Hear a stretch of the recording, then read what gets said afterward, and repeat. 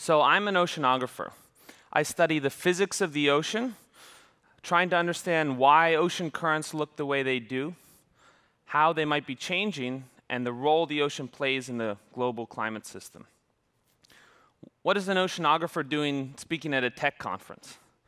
Well, the size and complexity of ocean data sets has forced us to take computation very seriously.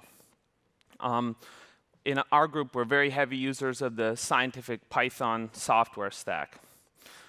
Yesterday, I wore my oceanographer hat, and I talked about the work we're doing in the Pangeo project to build tools to make it easier and faster and more fun to work with big ocean and climate data sets. Giving a keynote on the big stage is an opportunity for me to zoom out a little bit and look at the state of science as a whole. All scientific fields are now facing challenges related to big data. So my goal here today is to share what those look like for us and ask if they look the same to you in your field. If so, we would love to work and collaborate together to solve these challenges. So when I talk about big scientific data, what do I mean? Here's an example of a fluorescence microscopy image of neurons in the brain. And you can see this is a huge image with incredibly rich structure and detail. And neuroscientists are using this to understand how our minds work.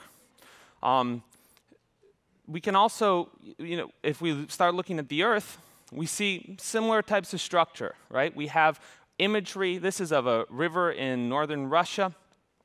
And we can see an incredibly rich multi-scale structure, fascinating to the eye and fascinating to scientists. Moving more to my field, this is an image from satellite of the ocean color, which tells us where phytoplankton live, where they grow and die, and how ocean currents move them around. These are really the lungs of our planet. And so what happens to them in the future is going to affect our whole society. You might want to look at the sun. So here's an image of the sun from the NASA Solar Dynamics Observatory. You can see incredibly complex and rich structure here. And what the sun does, of course, affects the Earth a lot. You can zoom out even more and look at the data from the European Space Agency, Gaia Data Release 2, which reveals in unprecedented detail the structure and beauty of the galaxy that we live in. So what do data sets like these all have in common? They're big. I'm talking about terabytes to petabytes of data. They are largely produced through big government-funded science projects. And this is a trend in science, where before individual researchers would be generating data in their lab, now to take on big problems, we have to work at a much larger collaborative scale. Data sets like these are cited in thousands of papers and used by thousands of scientists. So they have a huge impact. And they're absolutely ripe for new data-driven analysis methods like machine learning and artificial intelligence. For the most part, they are trapped behind slow FTP servers, frustrating data access portals, and fragmented APIs. Okay, so what sort of science am I talking about? I'm not talking about science where we just want to get a little piece of a big data set. I'm talking about where we want to look at the whole data set.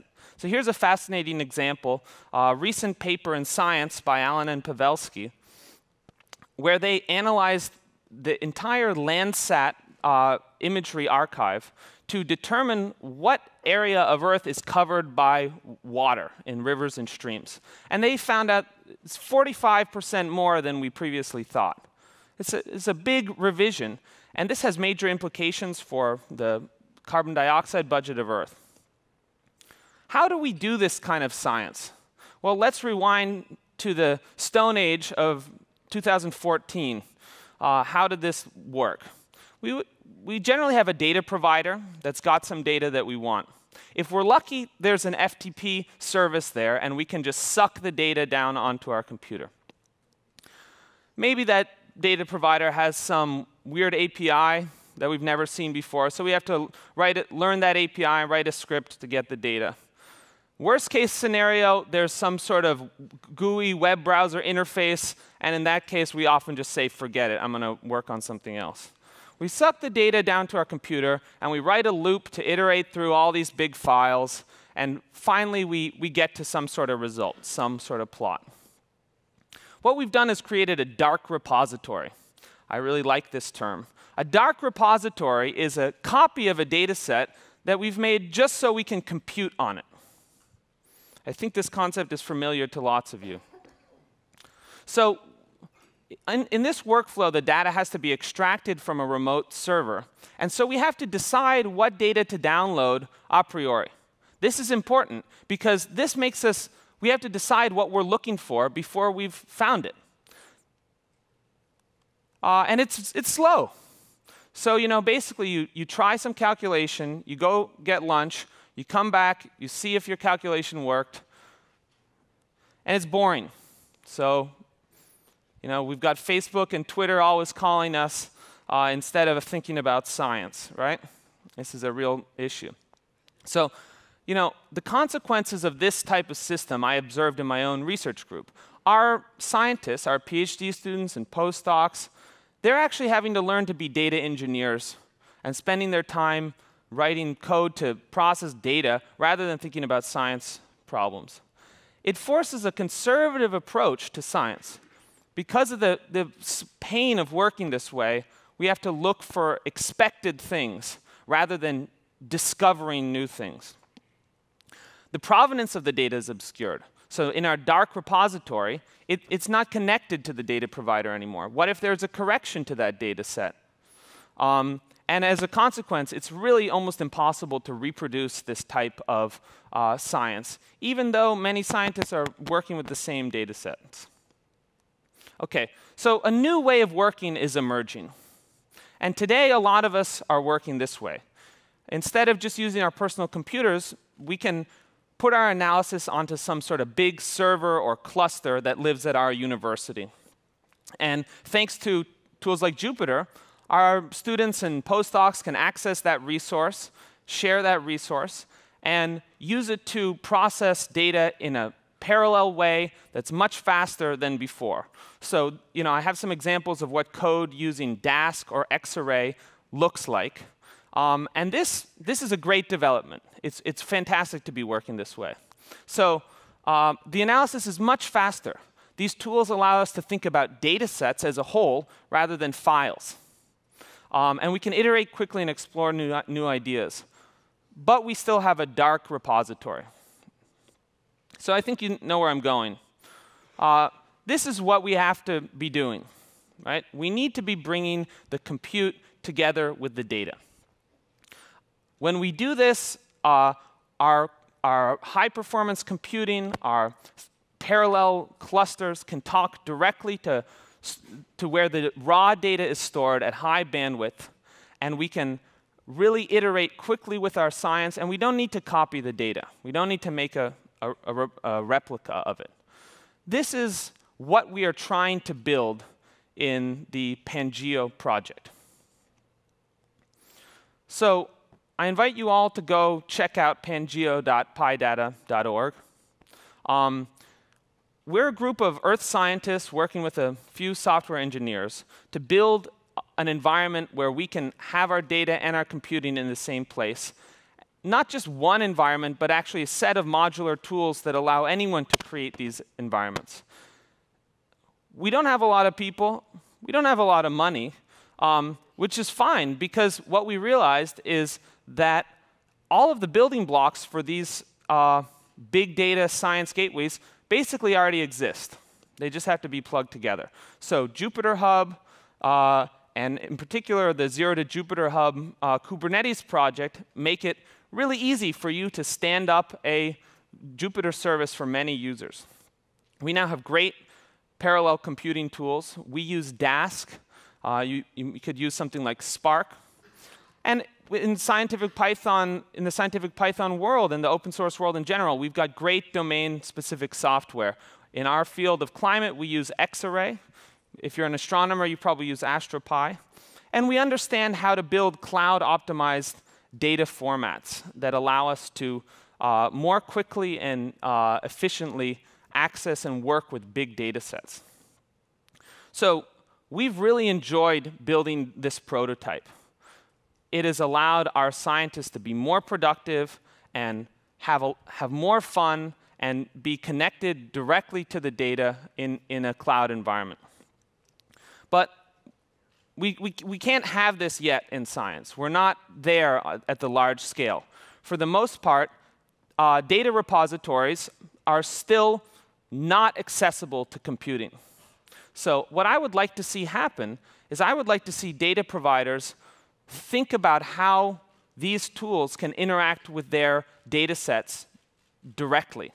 I would like to see data providers putting their data on the cloud or on HPC systems in a analysis-ready optimized format. And NASA is already going this route. So NASA is committed to putting 100 petabytes of Earth science data on the cloud over the next 5 to 10 years.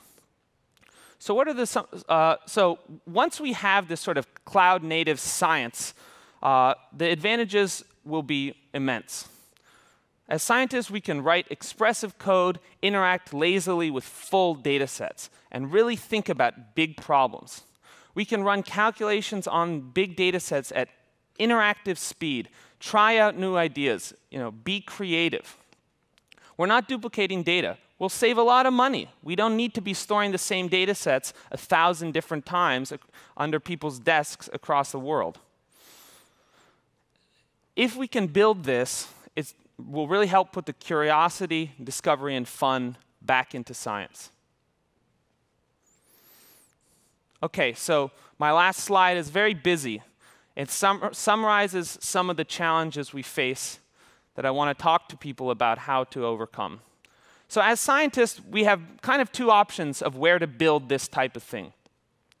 Traditionally, we've worked on big government high-performance computing resources, things like NSF's XSEED program or DOE's NERSC computer. The commercial cloud is also emerging as a very viable place to do data-driven computing. And each of these platforms has their trade-offs. So scientists are familiar with government HPC centers, and when they're willing, like NERSC is, you can build interactive computing portals there. These resources, though, they're available to all federally funded scientists, which is great. But that's also a downside. They're available only to federally funded scientists. What about all the other people? What about people in the developing world who want to work with big data sets? The commercial cloud, on the other hand, is available to anyone with a credit card. But scientists generally do not know how to interact with the cloud, and our financial system in science is not set up to allow scientists to acquire large-scale cloud computing resources. Working on traditional HPC systems is not inherently interactive, whereas in the cloud, we can burst quickly into huge numbers of compute nodes via the spot market. So there's a lot of trade-offs we need to consider, and I don't know all the answers, but maybe some of you in this room do. So I want to close by just inviting you to join the discussion happening around Pangeo. We have a GitHub repository where we discuss all this stuff, and I want to thank you for the opportunity to share what we're up to.